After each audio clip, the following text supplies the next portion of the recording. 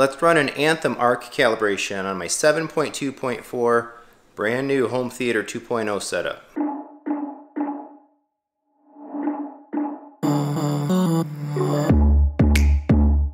Alright, so what do we need to do this? Anthem ARC calibration. One, you need a computer. I've got my laptop here. This is a MacBook Pro M1 Pro 16-inch, one of the late 2021 models. I've got the microphone itself, of course, that came with the Anthem AVM70, which is what we'll be calibrating. And that's on this microphone stand by Samson. I bought that thing so long ago, I don't even remember. I got it off Amazon, I'm sure, 20 bucks or something. But very adjustable. We can raise, lower, twist, turn, and do all the manipulations that we need to put the microphone in the right spot. The USB-C to USB-A cable that came with the Anthem processor, and then I've got just a monoprice, I think that is, 6-foot USB-A male to female extension cable. So we'll be calibrating in there, of course, in the theater room, but I don't want to be in the theater room when I run the cal. So that's the cable I already had, extension cable I already had. You can see we're set up basically by the door here, giving me the ability to position the microphone, leave the room, come out here, start the measurements, let them finish, go in, move the microphone, and so on. And then of course this MacBook, like a lot of devices now, doesn't have USB-A ports, so I have the Apple USB-A to USB-C adapter. So let's get this whole 3-cable microphone setup wired up.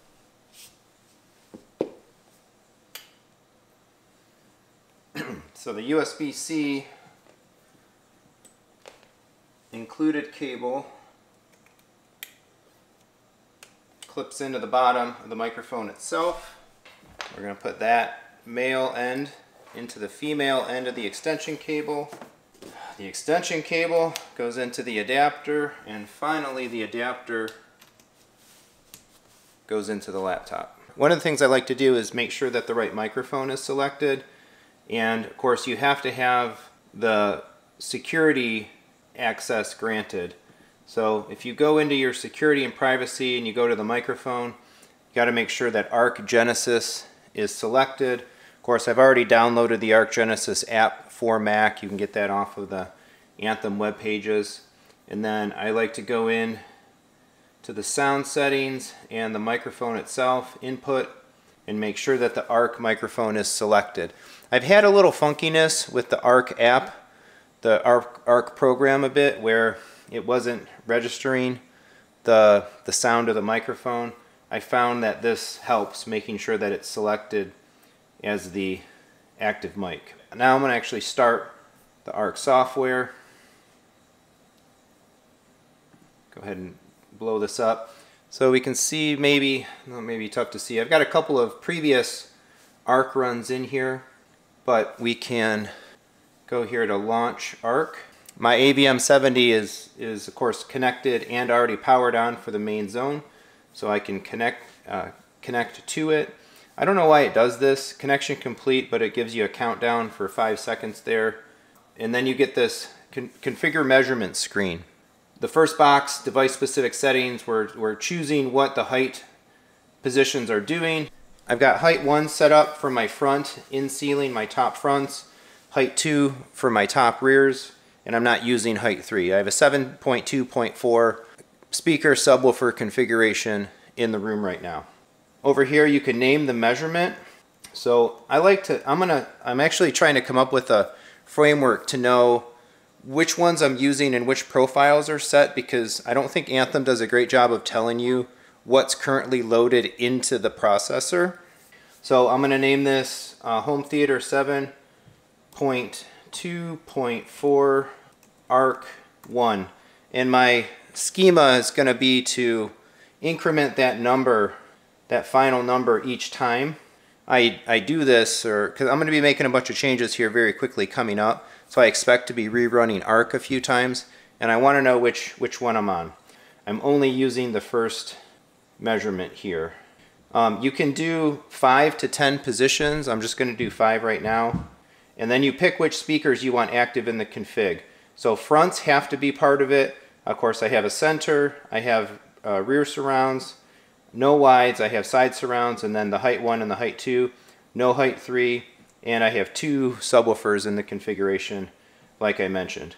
This measurement is on, by default, I guess you have to measure number 1, but down here you can see there's 4 possible measurements corresponding to the different profiles and such, and those are all disabled. I'm only using the 1. So I'm going to continue, select the microphone, yes, and then we're ready to take the first measurement. So the speaker to be measured or being measured at the moment in time as this runs will be in red. Everything else is in black, and it wants us to position for the first position, which is basically your center sweet spot. So there's that setup, the microphone sitting in the center sweet spot, right in the middle of the couch. They tell you to go at ear level, so I kind of sat next to it and roughly gauged the height at ear level. And there's also a little circle on the front of the microphone and a sticker on there that tells you point the circle towards the front of the room. So that's done. And again, I've got my cable here running out the door. So I'm going to close the doors. We'll get started.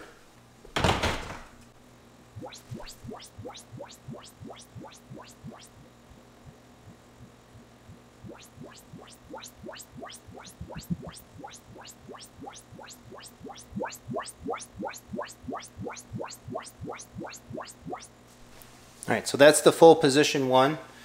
One thing that I would mention as well, going back, is I kind of do recommend maybe before you start doing this to fully power cycle your processor or your receiver, meaning with the ARC software off, when everything's ready, your microphone's connected, it's selected, you're ready to go, turn your processor or your receiver off and then give it a couple seconds and power it back on. Some of this is a little flaky, I guess, is what it boils down to. So you want as clean of a sequence, startup sequence, as clean of a startup sequence and such as you can get. So position 2 there is to the left of the main one. I'm about 2.5 feet over to the side. As you move the mic, you need to remember to kind of readjust the microphone itself in the new position so it's vertical. Keep it at ear level for these front positions, and make sure that that circle, rotate it so that circle's pointing forward.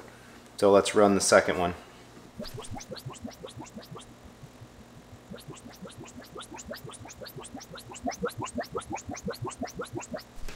Alright, that's number 2. Position 3 is just similar, but on the opposite side of the main seating position, about 2.5 feet or so over to the right is where I'm going to put my mic. So I move the microphone over, we'll start measurement 3, or position 3. One of the things I really wish they would add to this at some point is the ability to remeasure if something didn't go right, there was a noise maybe during some of the speakers. I think Dirac lets you do that very easily. Anthem ARC doesn't seem to, but I'd really like to be able to pop back to measurement 2 after it finished and say re-record, you know, height 1 or the left speaker, something like that. But I don't see any real facility in the software to do that. In any case, let's do number 3.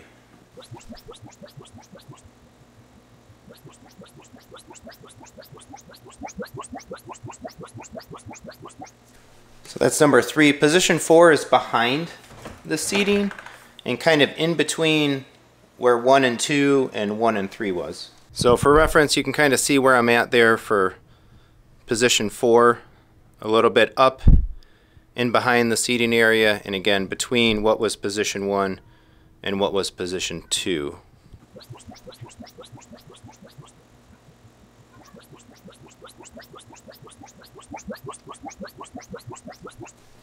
And then last for this one, position 5, I'm just going to spin the microphone right in the same spot. I like to put it in the middle like that, between like 4 and 5 or 2 and 3, and then that way you make sure you get kind of an even positioning. Just rotate the microphone around, leave it in place, but just spin it to the other side.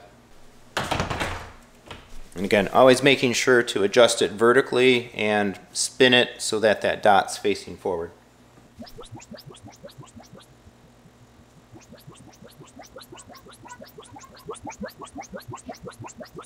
Alright, so once it finishes, it's going to kick right into this. Please wait while ARC calculates your curves. An upload is available. ARC Genesis is ready to upload corrections. Select Upload Now to proceed. I like to just dump them in right away. Upload. Jumps right to 80% and then takes a few seconds from there. There we go, counting up.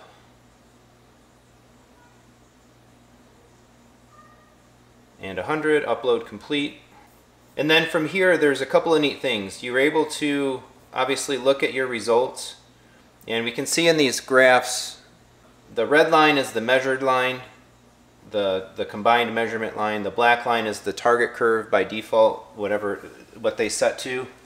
And the green line, which in my case really hugs the black line very nicely, is the calibrated curve. One of the things I always do as well is to create a PDF of the results. So you can generate a PDF out of here. I'm going to save that to downloads, and I'm going to save it as the ARC here 7.2.4 HT1.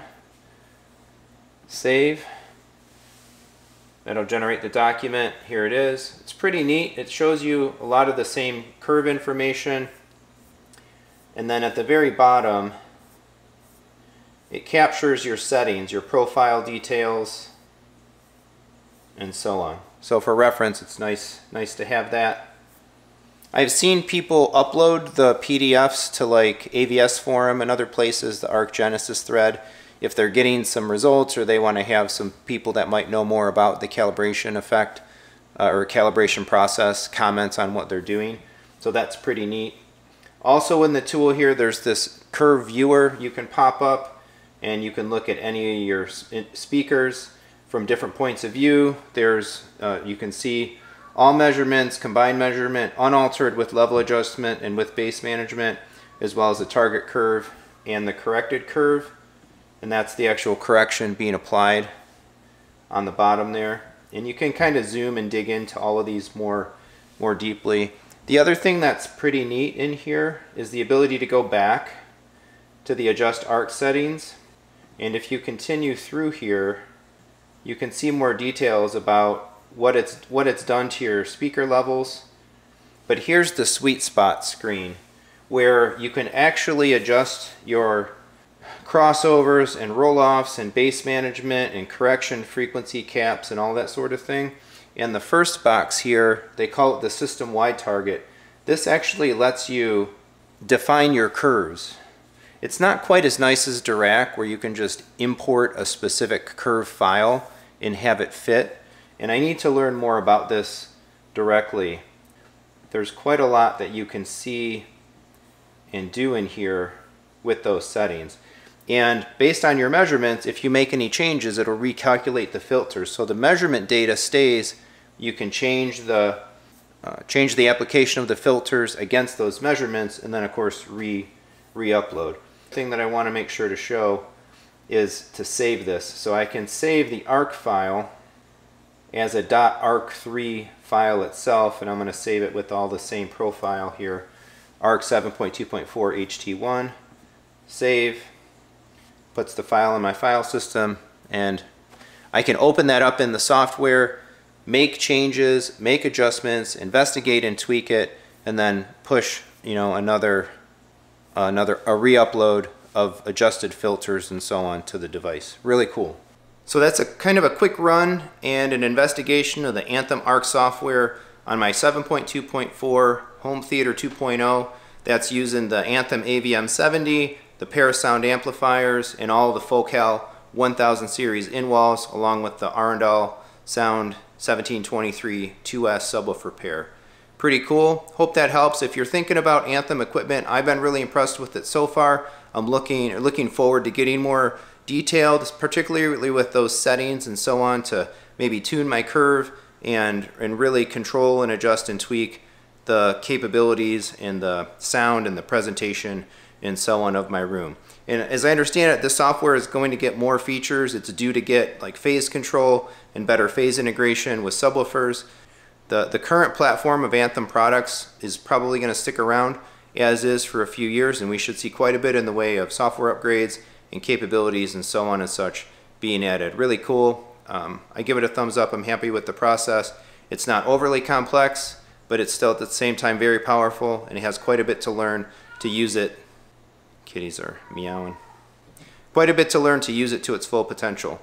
Thanks for watching. Please like and subscribe. Look down in the description below for ways to support the channel, and come on back for more. Thanks.